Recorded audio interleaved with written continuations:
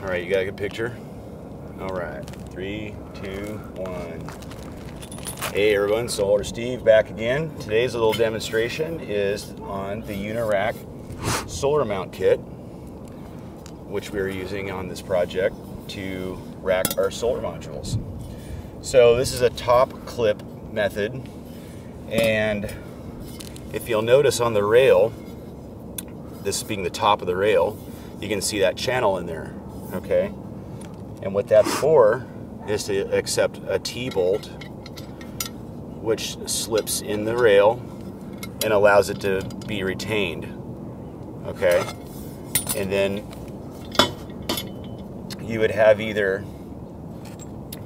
a center clip, which bonds two panels next to each other to the rail, or an end clip, which I have to get out of the box. But the idea is the panels go on, this slips down over the top, which is actually, in actuality, it'll be much higher depending on the thickness of the panel, and you just nut it on down.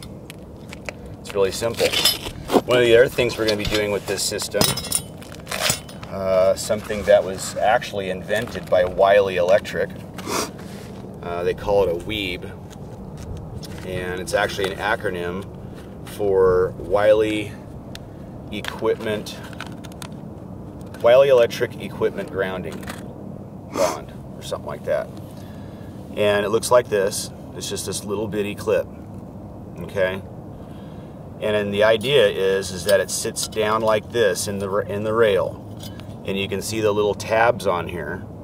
And when you tighten this down, it breaks through the anodized coating of the aluminum, okay, which gives you an effective ground bond.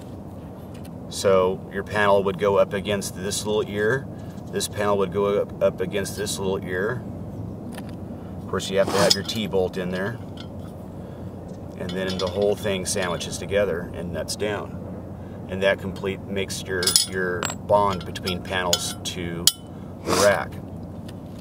And of course, talking about grounding, you can also see right here, these will be finished as the panels come across the rails, but these are ground lugs, and it's required to have a ground bond between the splices.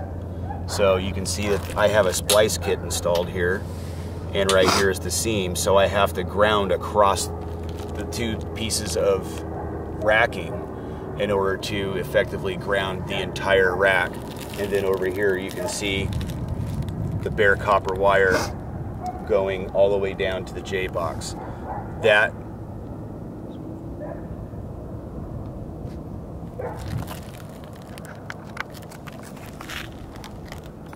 So that effectively takes the grounding all the way down to the inverter. So it's a real simple kit. It works real well. The one thing you have to remember with weaves, when you're using weaves, is you can only use them once. Okay, so if you ever had to take the panel off the rail, okay, you have to replace the weave with a new one. That's just cheap insurance to make sure you've got grounding. So today's panel day, you can see that we're starting to lay our panels out, and we'll give you an update soon. So for now, Solar Steve signing off.